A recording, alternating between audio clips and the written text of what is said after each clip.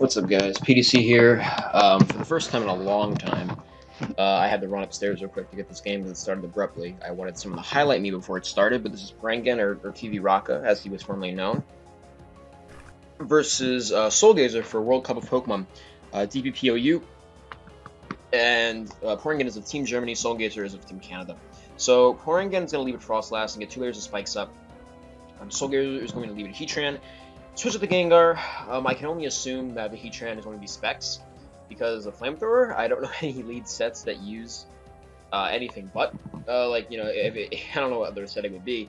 But we see Porengan go to Scizor and pursue the Gengar for 67 after a burn, meaning this is probably going to be a CBZor, because they don't know any other set that's going to be 67, and it's obviously not Scarf. So Gengar's probably going to die here. But he's actually right. He did versus Speed Tie. Okay, he's gonna miss, and that kind of sucks. But Gengar, he actually risked the Speed Tie there. He could have got hit by an Icy Wind on the second turn. But okay, or on the first turn. So we're gonna see Heatran, Gengar, Swampert. Swampert is gonna have rocks and set them up here. Porengan's probably going to be having, it's obviously a hyper offense team, so it's probably going to be like Frostlass, Scizor, yep, there's a Starmie, probably have another setup sweeper, might have D-Knight, almost definitely has Dragonite, now that I see the spikes. It could be Zapdos, that's, whoa, Orb Surf, that's actually a very, okay, and he crits. So Dragonite, I don't know, man, even with 2 spikes, yeah, there's D-Knight. Here's the thing, Soulgazer is really he's in a good position. I mean, Scizor's burnt, D-Knight, I mean, there's no rocks on Soulgazer's side, and we know he has probably immunity. There's a Draco, it's going to take out the Swampert. Mixed Knight could be dangerous. I thought it'd be D-Knight if he's running spikes, but it doesn't really matter. There's Lucario, interesting choice. I'm assuming this is going to have Ice Punch, which means it's going to be either Scarf Luke or just SD Life Orb Ice Punch. It could be Stone Edge too, but I don't think you would risk that because you probably have another way to beat it. So, I mean, unless Soulgazer is doing some really stupid play here and trying to SD up on like a switch or something, but I doubt he's going to be doing that. There's no reason for him to do that. So, Scizor, me, last, D-Knight, a Scarfer. Yep, there's Ice Punch, meaning this could be either SD Ice Punch or Agility Ice Punch. Yep, Infernape, and last is probably going to be Scarf Tom. So it looks like Soulgazer's in pretty good graces right now. I don't know his last 2. I'm assuming he probably has something like a Flygon. He already has 2 steals, so he might have a T-Tar if he's running Lucario.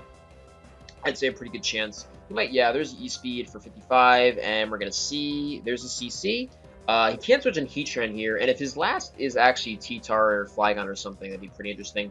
There we see the Flygon, which I assume is going to be Scarf. And Porengan's last, like I said, is probably going to be a Scarf Rotom. So I'm not too sure how this is going to turn out. I am pretty sure, because there's no way that Soulgazer can win. I mean, he just goes for... I mean, Soulgazer knows, or at least he should know, that his last is probably going to be a Scarf Rotom. At least I would think it'd be a Scarf Rotom, because you want to keep hazards down on the field. So I would assume it would be a Scarf Ghost. Really, I mean, Soulgazer's last, like I said, I think it might be a T-Tar. Because if you're running Lucario, you need a Pursuiter, or you want a Pursuiter. He's Ice Punch, E-Speed, CCSD, so yeah, a Pursuiter would be very nice for Rotom. Rotom is actually really annoying the Soulgazer's team. His Flygon, his Starmie answer, I mean, his last is probably T-Tar, dude, like honestly. I'm looking at the chat here, but Porengan and Soulgazer are both thinking... Soulgazer is really it's whether he wants to outrage or not, because I don't think Porengan's last is an SD user. I think it's a Scarf Rotom. He goes for the EQ, but I guess Soulgazer, yep, good play, and I'm gonna say his last is Rotom one more time, and we see a Scizor. Maybe his last is Lucario. I don't know, but I thought that it would be, I mean, technically he has CBZor and D-Knight and Infernape potentially for dual to triple priority. So maybe he doesn't need a Choice Scarfer, but, I mean, you really want hazards to be on the field at all times. So maybe it's a Lucario. I don't know. But even if it is, it's going to come down to whatever it is. looking, I mean, there's not really any other setup sweeper that I can imagine it being. It could be, maybe it could be a Kingdra. I don't know. It could be a Kingdra. I guess it's possible, but I don't know. If it was Rotom, I mean, I would have went Rotom on the EQ, because this is going to be obviously Scarf, and then you would probably double back the Zor on the T-Tar, or on the Tran. I don't know. This is odd. They're really taking a lot of time here. Soulgazer is probably thinking that, oh, what if this thing is a levitating at setup user? I don't think one that could really win out here is like either like Cresselia, maybe, or like Rain Dance Kingdra. If it's Rain Dance Kingdra last, then yeah, this is definitely going to be an interesting game depending on Soulgazer's last, which, like I said, is probably Tyranitar, so it's not going to be a loss either way, but I don't know. I don't know. I think if it was Rotom, you go Rotom. Maybe it's a T-Tar. Maybe it's a D-Tar, yeah. I don't know. I mean, both these guys are taking a ridiculously long time. They're really thinking about this. I mean, Porengan, I don't know what he's going for here. I'm thinking it's T-Tar last on Soulgazer's side.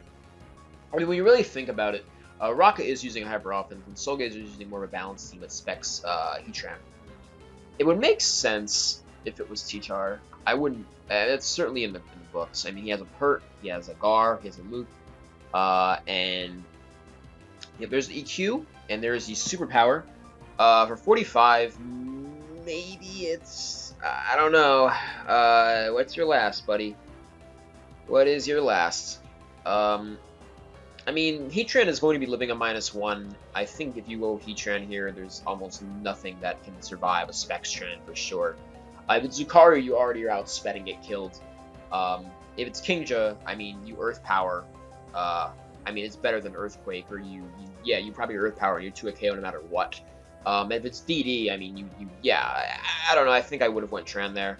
We'll see. Well, if it's T-Tar, I mean, you Earth Power twice, and Spectran, I believe, even if it's Shuka, you're hitting it with Earth Power, and then you're hitting it with Earth Power Specs again. So you're not losing that either. And it's not Zor, because you already revealed Zor. I think I would have went Heatran there, and just went, okay, it's Jolteon? Okay, good game. Oh, God. That's so silly. He's fucking Jolteon. I mean, it was the same predicament. Yeah, I mean, did Zor die from burn there? Yeah, Zor died from burn if you went Tran. So that's gonna be Jolteon, and that's gonna be it. It is incredibly. This is stupid. He didn't bring Stealth Rock. Holy fuck. He actually did not bring Stealth Rock. That's actually stupid. Oh my god. He really didn't bring Stealth Rock. What? Well, it could be SR Ape. Ape could have rocks. Ape could have rocks. But like, he really did not. I don't know. There's a good chance he probably had Stealth Rock. On the Infernape. Good enough chance.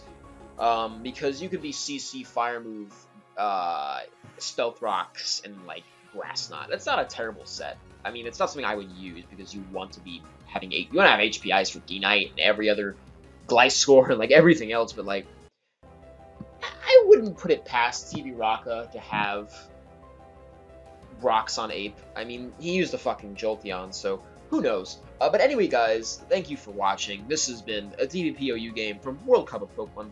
I hope you all enjoyed it, because this is not a great game. This is just back and forth, kill, with TV Raka bringing a fucking shitty team. I do not like his team. I would never use a hyper offense like this. I would never even use Frostlash, because to tell you the truth, I think most suicide leads are actually bad.